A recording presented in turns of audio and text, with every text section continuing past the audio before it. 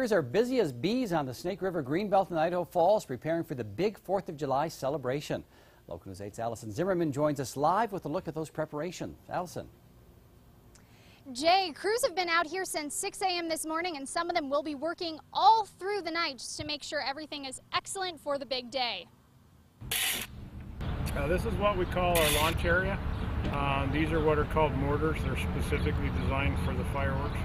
An intricate design isn't just what makes the Melaleuca Freedom Celebration so special. So there's some really great views all around the river this year.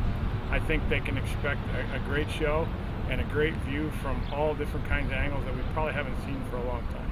This year, the city cleaned up around the river, giving pristine views to everyone stopping by for the celebration.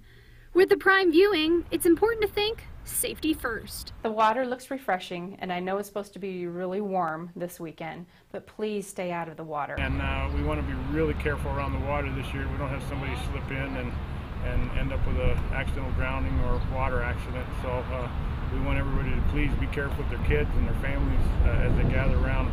Volunteers began unloading just some of the fireworks for the show this weekend. The population of Idaho Falls nearly doubles for the festivities, so the big thing to remember, plan ahead. And just know that it's going to take you an hour and a half to get home as opposed to 15 minutes. And another trick for the day, if you're looking to reserve a spot along the river here, you can do that, but not until 6 a.m. on the day of the event. And just because you have a blanket out here doesn't mean you're safe. Someone physically needs to be here to keep that spot reserved. Live along the Snake River, I'm Allison Zimmerman.